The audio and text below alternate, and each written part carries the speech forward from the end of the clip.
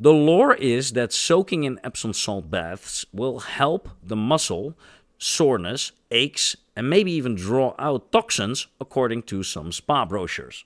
People often assume that because magnesium is so good for muscles and cramp relief, somehow the magnesium from the Epsom salt will be absorbed through their skin and go straight to work in their aching muscles.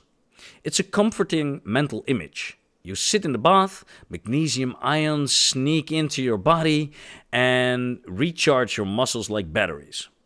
However, science really doesn't back this up. The skin is a pretty effective barrier. It's designed to keep things out, or we'd all swell up like sponges in the rain.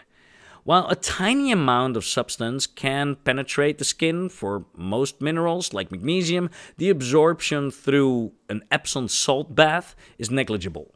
Now, in plain terms, soaking in a magnesium sulfide water bath isn't a practical way to get magnesium into your muscles or blood.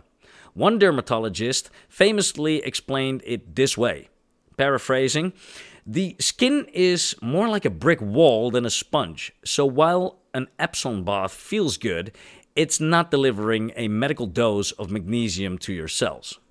Research on Epsom salt baths is surprisingly limited given how popular the practice is. The proven way to increase your magnesium is through diet or supplements, not through your skin.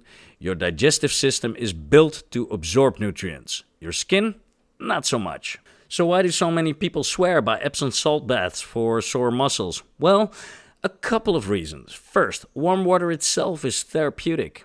A plain warm bath, even without any salts, increases blood circulation, relaxes tight muscles, and reduces stiffness in joints. It also reduces stress, which may indirectly help with muscle tension. So a lot of the benefit that people feel is likely from the hot water and the relaxation of the bath, not the magnesium. Second, there could be a placebo effect or a psychological comfort at play. If you believe something will help you, that belief itself can sometimes produce a perceived improvement in symptoms. And you know what? If a ritual like an Epsom salt bath helps someone unwind and their muscles feel looser afterwards, that's fine. It's just important to have a realistic expectations.